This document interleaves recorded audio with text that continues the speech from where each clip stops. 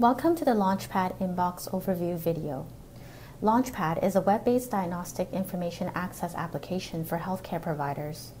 In this video, I'm going to go over the information that is displayed in the inbox and show you the different functions that are available.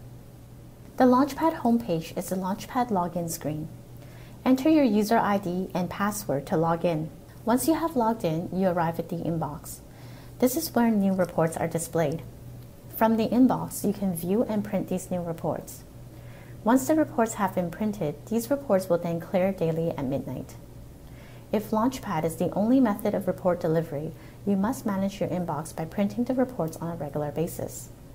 If Launchpad is not your primary method of report delivery, such as you also receive reports in hard copy or via an EMR, the oldest reports will automatically clear from your inbox once it reaches the maximum threshold of 1,000 reports or 3 months.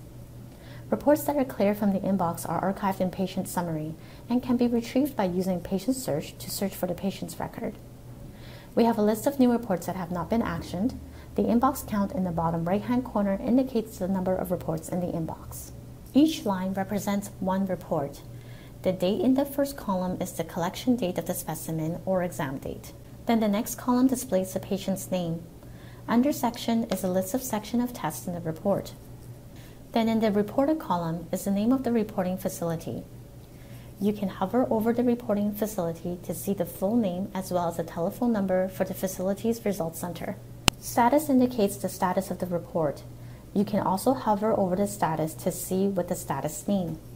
An F status indicates that this is the final report. Then in the last column labeled PRT is the print status column. The print status will update when you have printed or viewed the report.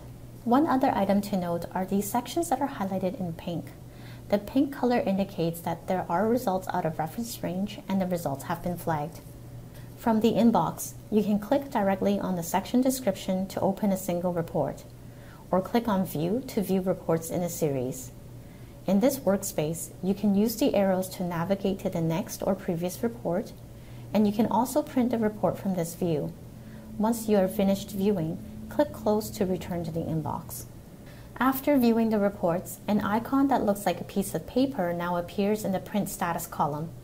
This is to indicate that the report was viewed. If the report was printed, you will see a printer icon instead. You can print reports by selecting the different print options. You can print all to print all reports in the inbox. All final will print only reports in final status. Selection will print only reports you have selected to print. Multi-patient report will print a report for a selected test for all patients within the inbox. Print summary page only will print a list of current reports in the inbox. And reprint gives you the option to reprint from the last 5 batches of print jobs. By selecting Print All Final, I have printed all the reports with a final status, and a printer icon now appears next to these reports. These printed reports will clear from the inbox view at midnight. It is important to note that viewing reports do not clear the reports from the inbox. You can use the filter function to apply filters to the inbox reports, and you can use the status function to change the viewed or printed status of the reports in the inbox.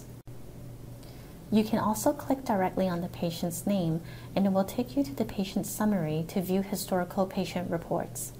There are different tabs for the different types of content. The historical reports are listed in order of newest reports at the top, and is set to display reports from the last 5 visits.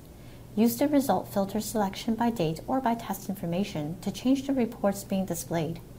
In Patient Summary View, use the View and Print buttons to view or print patient reports. Click on Search to perform a new patient search. You can search using a patient's health card number or the patient's first and last name. Once the search result returns, click on the patient's name to access Patient Summary. To return to the inbox, click on Inbox. This completes the Launchpad Inbox overview video. Thank you for watching.